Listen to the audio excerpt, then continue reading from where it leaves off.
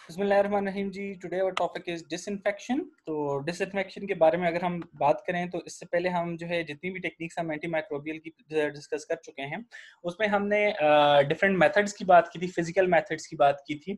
आज हम जो डिसइंफेक्शन की बात करें, basically it comes under the heading of basically chemical sterilization, जिसको हम बोलते हैं, और chemical sterilization is also termed as disinfection. और हमारे पास अगर बात की जाए तो हमारे पास सबसे पहले hygiene and scientific hand washing continues to be best prayer in the hospital. सबसे पहले क्या होता था कि एंशिएंट वर्ल्ड में तो हमारे पास क्या होता था कि हॉस्पिटल जब आते थे तो उस टाइम आपकी हाथ धोना, ये सारी चीजें हमारे पास क्या एक तरह से प्रेयर्स में हमारे पास शुमार होता था, और उसके बाद ही वो आपको मरीज से मिलने देते थे। और उसकी वजह ये थी कि आपके पास डिफरेंट तरह के आपके पास जो है डिजीजेस जो हैं वो आगे स्प्रेड ना हो। So basically what is disinfection? Disinfection is defined as cleaning an article of some और all of the pathogenic organism which may cause infection. कि आप उन सारी चीजों को खुद से दूर कर दें जो कि आपके पास इन्फेक्शन कॉज कर सकती हैं। और perfect disinfectant would also offer complete and full sterilisation. वो हमेशा कंप्लीट और फुल स्टेरिलाइजेशन देगा, आपको कोई भी नुकसान इसमें नहीं देगा, और वो इनएक्सपेंसिव भी नहीं होगा और नॉन कोरेसिव भी आपके पास नहीं होगा। ठीक है। अब क्या है कि हमारे पास मोस्ट डिसइंफेक्टेंट्स जो हैं वो are also by their nature potentially harmful, जो है टॉक्सिक होते हैं for the humans and animals.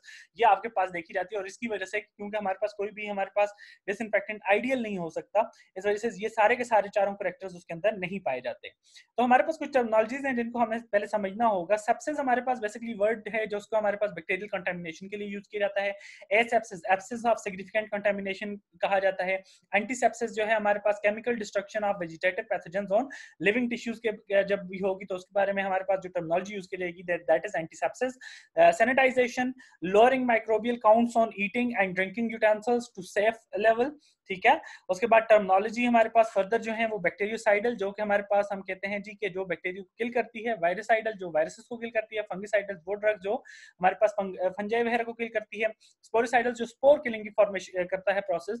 Bacteriostatic जो होते हैं वो एजेंट्स होते हैं जो कि हमारे पास बैक्टीरिया की किलिंग करते हैं, मगर वो हमारे पास बेसिकली उसकी ग्रोथ को हमारे पास इनहिबिट करते हैं, और उसके बाद अल्टीमेटली इनडायरेक्टली उसकी किलिंग होती है। एंटीसेप्टिक हमारे पास और डिसइंफेक्टेंट दो तरह की टर्मिनोलॉजीज अक्सर यूज होती हैं।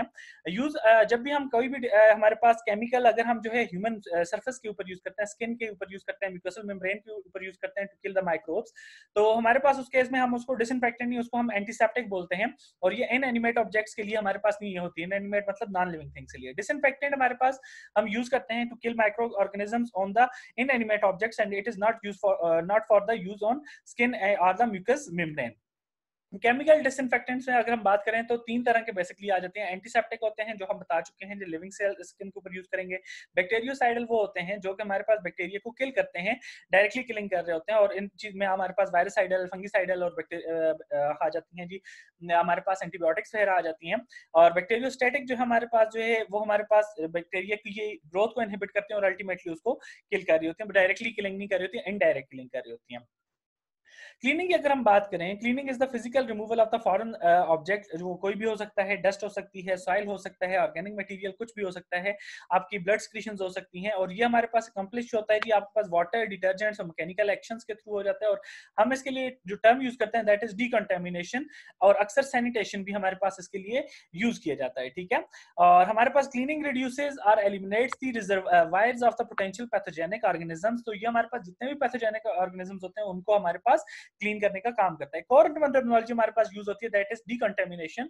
It is the removal of disease producing micro organism to leave an item safe for further handling. कि हमारे पास कोई भी एक आइटम है जिसके ऊपर हमें लगता है जी कि आपके पास कोई बैक्टीरिया वगैरह हैं, डिजीज काजिंग माइक्रोब्स हैं, तो हम उसकी डीकंटामिनेशन अगर करते हैं तो उससे हमारे पास वो आइटम जो है वो हमारे पास डिजीज काजिंग बैक्टीरिया से क्लीन हो जाता है और हम उसको फर्दर आगे यूज कर सकते हैं। So basically what are disinfectant? Disinfection is a process of the destruction or removal of microorganism and reducing them to the level not harmful to the health.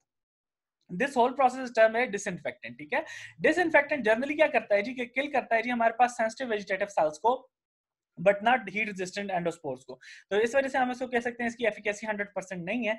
If the object is inanimate, हम कहते हैं जी life less है वो, तो such as working area हो गया, dishes हो गए, बेंचेस हो गए, तो chemical agent is known as disinfectant. हम ये बात डिस्कस कर चुके हैं। और अगर कि वो हमारे पास लिविंग ऑब्जेक्ट होगा तो then it will be termed as antiseptic, ठीक है। Disinfectants are usually bacteriocidal but occasionally they may be bacteriostatic, कि वो हमेशा जो है बैक्टीरिया को किल करने का काम करेंगे, मगर सम टाइम उनकी ग्रोथ को भी हमारे पास क्या करते हैं, आपके पास इनहिबिट कर रहे होते हैं। आइडियल डिसइंफेक्टेंट जो है उसकी फॉलोइंग प्रॉपर्टीज होनी चाहिए। पहली ये होनी चाहिए ब्रॉड स्पेक्ट्रम होना चाहिए, मीन कि हमारे पास उसके आगे कोई भी हमारे पास various different type of species के अगेंस्ट इफेक्टिव हो, नॉन टॉक्सिक हो, फास्ट एक्टिंग हो, ऑर्डरलेस हो, सरफेस कंपैटिबिलिटी उसकी होनी चाहिए, इकोनॉमिकल होना चाहिए, इजी टू यूज होना चाहिए, सॉल्युबल होना चाहिए, और हमारे पास not affect by the physical factors, जो कि हमारे पास टेम्परेचर हो गया या लाइट एक्सपोजर हो गया, ऐसे फैक्टर से अफेक्ट ना हो, और स्टेबल ऑन स्टोरेज हो। मगर हमारे पास कभी भी ऐसा नहीं होता, कोई भी हमारे पास डिसइंफेक्टेंट आज तक आइडियल नहीं पाया गया, उसके अंदर कुछ ना कुछ हमारे पास ड्रॉबैक्स हमेशा पाए जाते हैं। दैट इज बाय कि हमारे पास जो है कभी भी एफिकेसी इसकी 100% नहीं हो सकी। अब जो मोड ऑफ एक्शन जो आपका डिसइंफेक्टेंट यूटिलाइज करता है, वो करता है जी या तो वो alteration of the membrane permeability कर देता है, डैमेज टू द प्रोटीन्स करता है, rupture of the cell membrane करता है, damage to the nucleic acid करता है, और interference with the metabolic pathways भी कर सकता है। अब इसी बेस पे हमारे पास जो है आपके डिसइंफेक्टेंट्स को 3 लेवल्स में डिवाइड किया गया है जी, high level disinfectant, low level disinfectant and intermediate level disinfectant. High level disinfectant वो होते हैं जो कि हमारे पास डिस्ट्रॉय करते हैं all type of bacteria, possesses vegetative bacteria, mycobacteria, fungi, enveloped lipid जिनके ऊपर होते हैं, या वो नॉन इन्वेलप्ड वायरसेस हो, but not necessarily bacterial spores. ये सिर्फ बैक्टीरियल स्पोर्स को किल नहीं करते, उसके अलावा जितनी भी चीजें आज के सामने आएंगी उन सारों को किल कर देते हैं।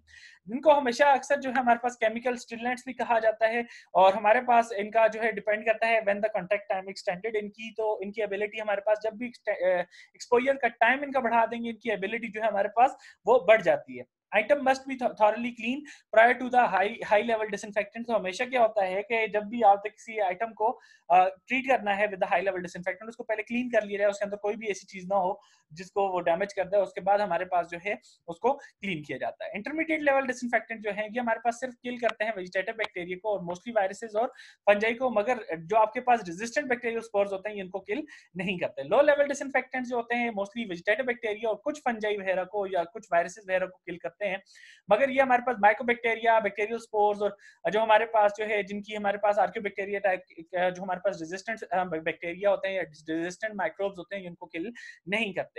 सो टिपिकली आपके पास डिपेंड करता है on the surface, on the type of exposure of the contamination जो है आपके पास सिलेक्ट किया जाता है कि किस तरह का आपने डिसइंफेक्टेंट लेना है।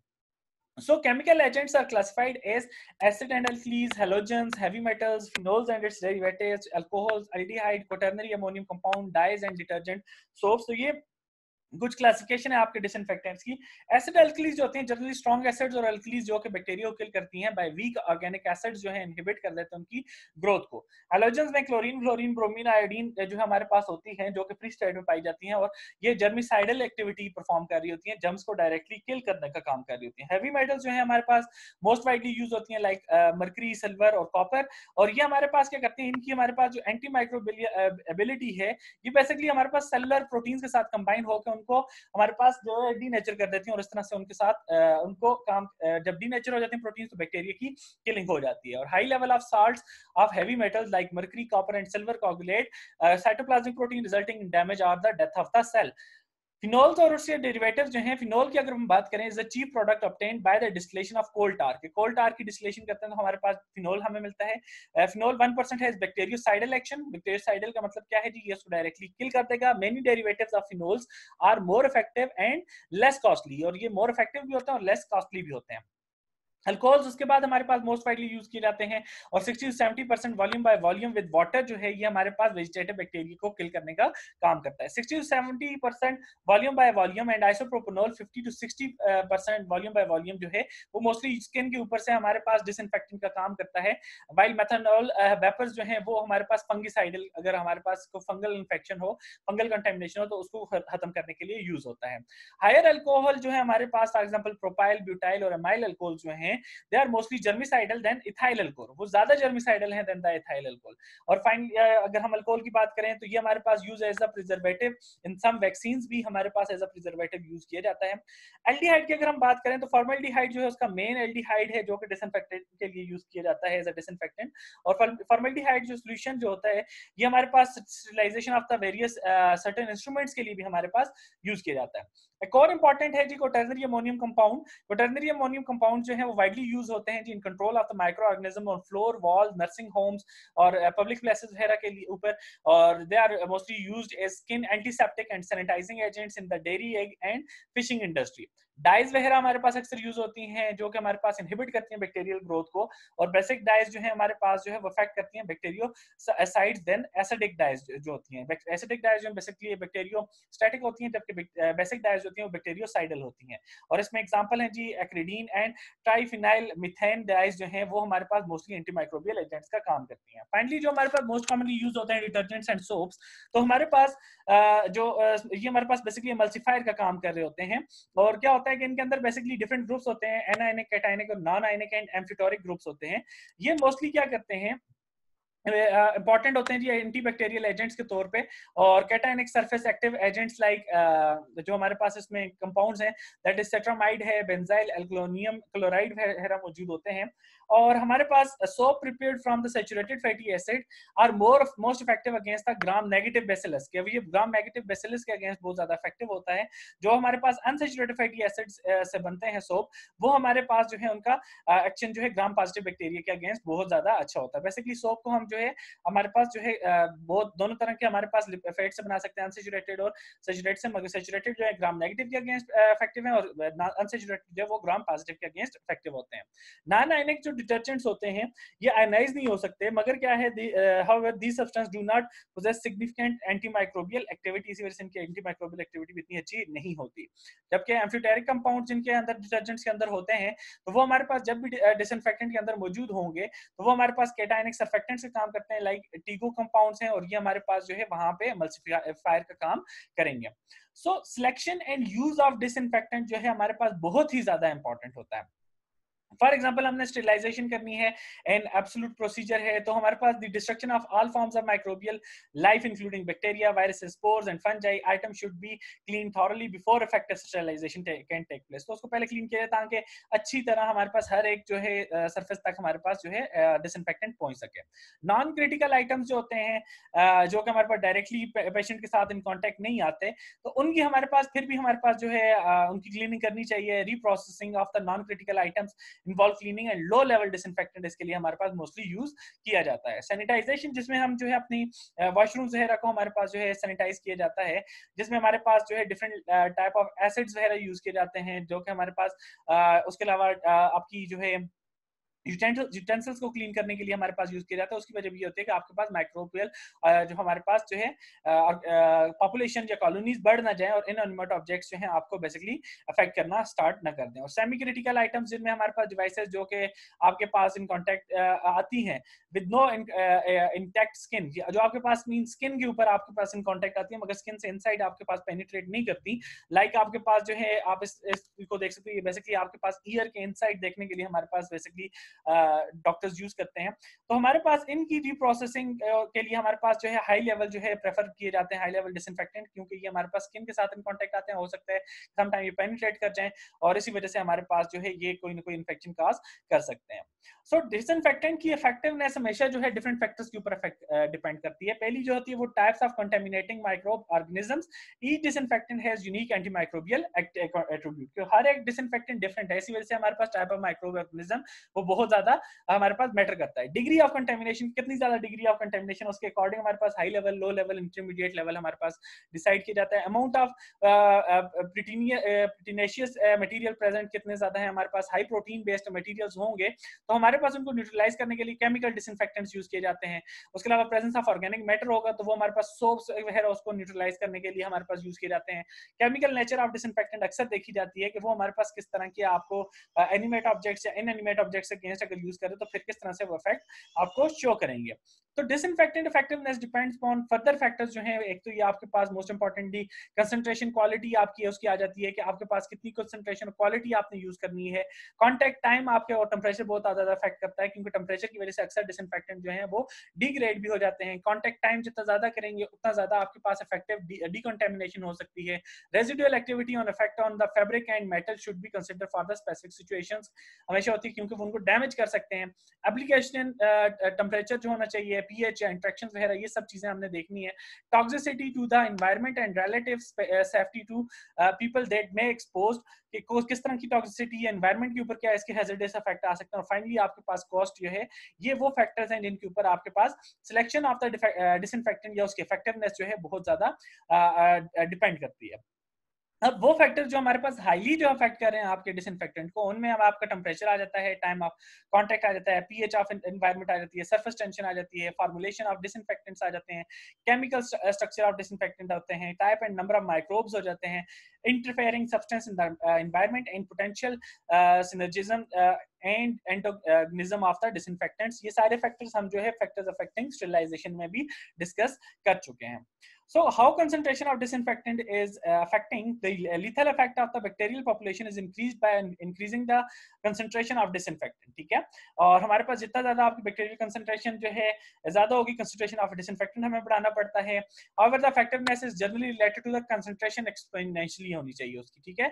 So there is an optimal concentration of phenol is about 1%. Beyond this concentration, the disinfectant effectiveness become less. अगर आप 1% से ज्यादा उसकी कंसंट्रेशन बढ़ाओगे तो आपकी उल्टा फिनोल की इफेक्टिवनेस कम हो जाती है। और डाइल्यूशन कोएफिशिएंट को हम फाइंड कर सकते हैं बाय यूजिंग दिस फार्मूला, ठीक है, where n is the concentrational exponent or dilution coefficient for the disinfectant, T1 is the death time with the disinfectant concentration C1 and T2 is the death time with the disinfectant concentration C2। तो हम different concentration use करके हम जो है उसका हमारे पास coefficient निकाल सकते हैं कि ये हमारे पास कितना आ रहा है। टेम्परेचर बहुत ज्यादा हमारे पास इफेक्ट करता है कि आपके पास अक्सर जो है हमारे पास जब टेम्परेचर हम इंक्रीज करते हैं, बैक्टीरियल पॉपुलेशन उनकी डेथ होना शुरू हो जाती है और हमारा डिसइंफेक्टेंट अगर अप्लाई करेंगे तो वो बहुत ज्यादा इफेक्टिव होता है। मगर सम टाइम क्या होता है कि टेम्परेचर आपके पास जो है आपके जो डिसइंफेक्टेंट है उसकी भी हमारे पास एबिलिटी को डिक्रीज कर देता है। टेम्परेचर कोएफिशिएंट पर degree rise in the temperature is denoted by theta, ठीक है, where as per 10 degree centigrade is the expressed as theta power 10, और इसको Q10 वैल्यूज भी कहा जाता है। तो हमारे पास इसको इस फार्मूला Q10 से भी फाइंड किया जा सकता है कि आपने कितना टेम्परेचर रखना है with the disinfectant, that is time required to kill it T not T degree centigrade, time required to kill it T plus 100 degree centigrade. तो हमारे पास दोनों के ऊपर हम इसको अप्लाई करके देखते हैं और उसके बाद हमारे पास इसका पता चल जाता है कि टेम्परेचर के ऊपर इसका किस तरह से इफेक्ट आता है। टाइम ऑफ कॉन्टेक्ट जितना ज्यादा टाइम देंगे उतना ज्यादा ये हमारे पास लीथल होगा। पीएच जो हमारे पास अक्सर मैटर करती है कि पीएच 6 to 8 जो है वो हमारे पास ऑप्टिमल होती है for the growth of bacteria. तो हमारे पास चेंज इन द पीएच करेंगे तो हमारे पास डिसइंफेक्टेंट प्रोसेस उसकी रेट जो है उसको अफेक्ट किया जा सकता है। Phenolic and acidic antimicrobial agent usually क्या करते हैं, वो एसिडिक कंडीशंस यूज करते हैं और एज अ रिजल्ट आपके पास जो है आपके बैक्टीरिया क्योंकि 6 to 8 पीएच उनको रिक्वायर्ड होती है ग्रोथ के लिए, तो वो उनकी डेथ होना स्टार्ट हो जाती है। क्रिडाइन dies and quaternary ammonium compound जो है ये यूजुअली आपके पास मोर एक्टिव होते हैं in alkaline then in acidic solution. तो आपके पास यहाँ पर पीएच मैटर करती है आपके डिसइंफेक्टेंट के मैटर से, ठीक है, कि आपके पास अगर पीएच एसिडिक होगी तो ये इतना ज्यादा इफेक्टिव नहीं होता है। एम्फीटेरिक एंटी माइक्रोबियल जो होते हैं, फॉर एग्जांपल टीको कंपाउंड्स जो होते हैं, वो उनकी ऑप्टिमम एक्टिविटीज जो है वाइडली डिफरेंट पीएच वैल्यूज पे होती हैं। तो आपके पास अगर उनकी पीएच डिफरेंट होगी तो आपका डिसइंफेक्टेंट इतना ज्यादा इफेक्टिव नहीं रहेगा। अब फिनोलिक कंपाउंड्स अगर आप अल्कलाइन कंडीशन में यूज करना शुरू कर देंगे तो आपके पास जो है उनकी इफेक्टिवनेस नहीं होगी और एज अ रिजल्ट आपके पास प्रॉपर डिकंटेमिनेशन नहीं होगी। Chemical structures of the disinfectant की अगर हम बात करें तो chemical structure of compound affect the disinfectant activity, ठीक है। और हमारे पास substitution of N alkyl chain up to 6 carbon in length in para position to phenolic hydroxyl group increases activity but greater than the 6 carbon in length decreases water solubility and disinfectant activity. अगर आप क्या करोगे या alkyl chain में 6 carbon से ज्यादा आपके compound मौजूद होंगे तो वो आपके पास जो है ओवरऑल एक्टिविटी को डिक्रीज कर देंगे और आपके वाटर सॉल्युबिलिटी में भी उसकी डिक्रीज आ जाएगी। जनरली हेलोजिनेशन जब भी होगी तो आपके पास उसकी वजह से एंटीबैक्टीरियल एक्टिविटी ऑफ फिनोल जो है वो हमारे पास इंक्रीज हो जाती है, but nitration increases the antibacterial activity and systematic toxicity also, कि अगर आप उसमें नाइट्रोजन की एडिशन करवा देंगे तो हम नाइट्रिफिकेशन करवाएंगे तो उसकी वजह से उसमें टॉक्सिसिटी भी काज हो सकती है। Finally types and number of the microbes जो हैं, जितना ज्यादा आपके पास जो है नंबर ऑफ माइक्रोब्स होगा उतना ज्यादा आपके पास जो है डिफिकल्ट होगा हमारे पास जो है डिकंटेमिनेशन का प्रोसेस, जितनी ज्यादा टाइप्स होंगी उस हिसाब से हमें जो है different type of disinfectant use करने पड़ेंगे, उनकी एफिशिएंसी को भी बढ़ाना पड़ेगा। तो क्या हमारे पास एक चीज देखी गई है कि the most vegetative bacteria are rapid killed by most chemical disinfectant, और स्पोर जितने ज्यादा होंगे तो आपके पास उतना ज्यादा हमारे पास डिफिकल्ट होता है for the some disinfectant, for example aldehyde and स्पोरिसाइडल जो हमारे पास डिसइंफेक्टेंट्स होते हैं। Interfering substances in the environment की अगर हम बात करें तो material such as blood fluids, pus, milk, food residues and colloidal proteins may reduce the effectiveness of disinfectant, ठीक है। और इस वजह से हमारे पास क्या है, अगर उनकी स्मॉल अमाउंट्स भी हों तो हमारे पास उसके अकॉर्डिंग हमारे पास इनकी कंसंट्रेशन हमें बढ़ानी पड़ती है डिसइंफेक्टेंट्स की, और उनको उसी तरह से हमारे पास ट्रीट भी करना पड़ता है। The presence of oils and fates remarkably reduces the disinfecting ability of phenolics, के आपके पास फिनोलिक्स की जितनी भी एबिलिटी है तो उसकी में हमारे पास रिडक्शन हो सकती है अगर कि आपके पास ऑयल्स और फेट्स आए। और ये चीज हम फैक्टर्स में डिस्कस कर चुके हैं जी कि आपके पास ये हिंड्रेंस काज करते हैं हमेशा जो है आपके डिसइंफेक्टेंट, क्योंकि पोलर इन नेचर होते हैं और ये नॉन पोलर इन नेचर होते हैं। Finally potentiation, synergism and antagonism of disinfectants. तो हमारे पास क्या होता है जी, potentiation end of a disinfectant leads to the enhanced antimicrobial activity. सिनर्जिस्टिक्स effect are often shown by two antimicrobial agents which is given an increased activity। आपके पास synergistic क्या होता है, आप दो अपने disinfectant mix करके यूज करते हैं, उस वजह से एक्टिविटी इंक्रीज हो जाती है। Antagonism effects are often shown by the two antimicrobial agents which are given and decrease activity। और आपके पास antagonism वो होती है जब आपके पास दो आपने antimicrobial agents mix किए हैं और उसकी वजह से एक्टिविटी आपकी डिक्रीज होगी है, सो दैट इज एंटागोनिज्म। अगर आपकी एक्टिविटी इंक्रीज होगी दैट इज सिनर्जिस्टिक इफेक्ट। और आपके पास अगर के एंटीमाइक्रोबियल एक्टिविटी हमारे पास डिसइंफेक्टेंट की हमारे पास इंक्रीज करनी है तो उसके लिए हमने उसकी पोटेंशियल्स को इंक्रीज करना है। So that's all from this lecture. हम यहाँ पे स्टॉप करते हैं, आपका जो भी क्वेश्चन हो आप अब पूछ सकते हैं।